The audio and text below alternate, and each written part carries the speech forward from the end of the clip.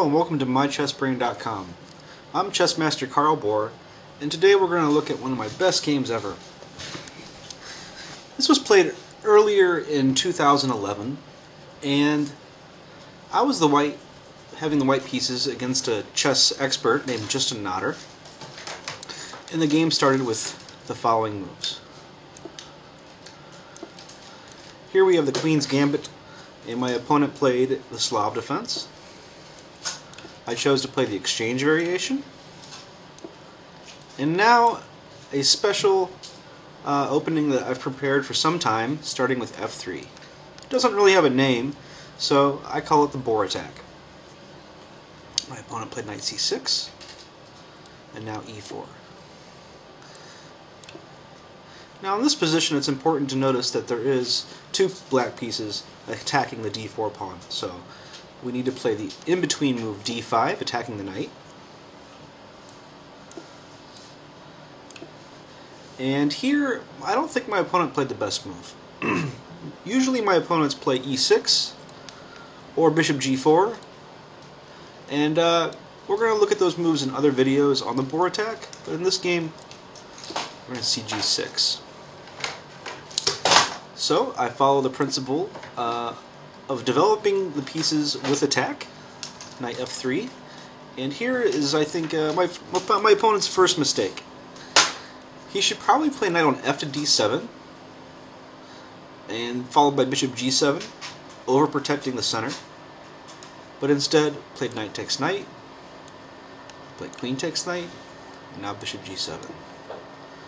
So here white has a large advantage due to the mobile pawns in the center. I begin an immediate attack with e5. Well, the knight has a limited number of places to go. Knight h5 is out because of g4, trapping the piece. And if knight g4, I think I was planning on playing bishop to b5 check, the following trick. And bishop d7 does not work because now the bishop is pinned and I can safely win a knight.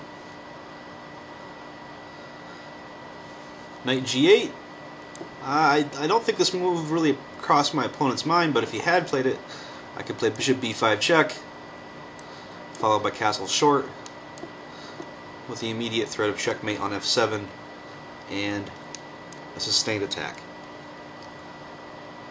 Okay, so that leaves knight d7. I continue the initiative, continue the attack with e6, and here I suppose pawn takes pawn is another way to play the position, and then knight f6. This is probably better than what happened, but even in this case, black's king is not going to be in good shape, and even if I lose the pawn on e6, I'm probably going to have really good compensation with an attack against his king. So after e6, he chose to play knight e5. I play bishop b5 check, and he only has one option, king f8. Now I have to move my queen. I chose queen e2. And now black decides to counterattack with these pawn moves. And here, this next move I'm really proud of, because most engines, I should say any engine I've looked at this game with, has not found this move, but most humans, they do a pretty good job. Castles. But now, I guess this is one of the nicest combinations of my career. I played queen takes e5, gave a check, and another.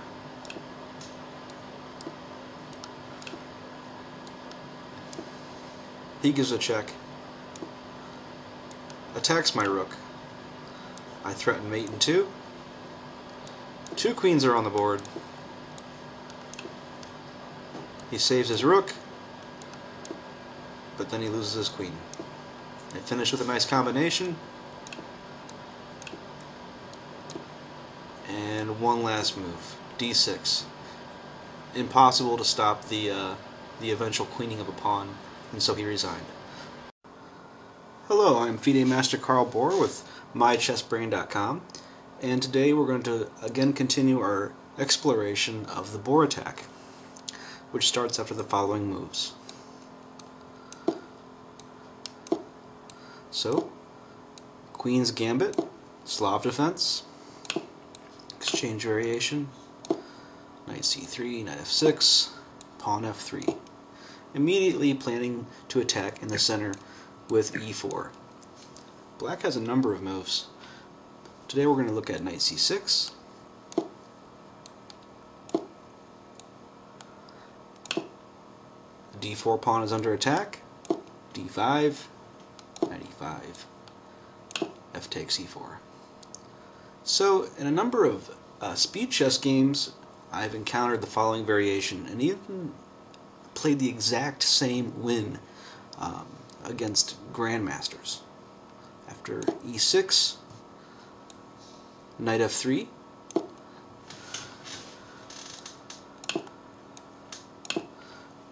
and black needs to be very careful in this situation.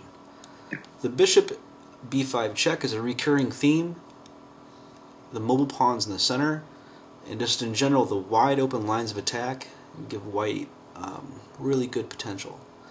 Here, pawn takes pawn is one of the most natural moves, but then white has a surprising move, e5, attacking the knight.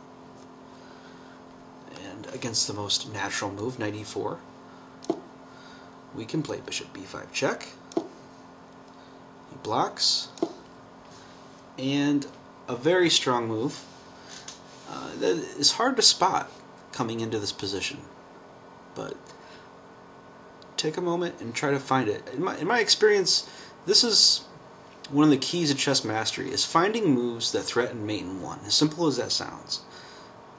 Moves that threaten mate in one are just as powerful as checks. So rook f1. Now, you might be wondering, why didn't I just castle and have the same rook move thrown in? But in this case it's not good because he can give a check which will win him a tempo to castle and actually have a better position.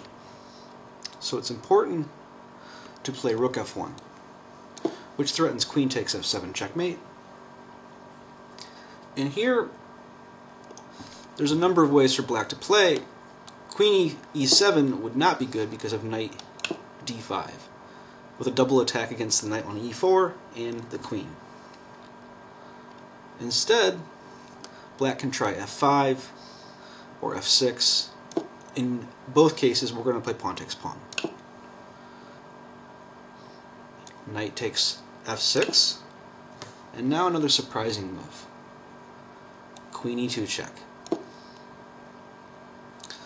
Black should definitely block this queen, after which we simply play bishop e3, it castles long, and have good compensation for the sacrificed pawn. Instead, my trap game goes bishop e7, and now white is just winning. Rook takes f6, and now a checkmate in 3 moves. Queen h5 check, bishop h6 check, queen takes d5. Actually it was checkmate in 4, but we can see a nice crisscross mate. I'm Carl Boor with MyChessBrain.com. I hope you've enjoyed this lecture on the Boor attack.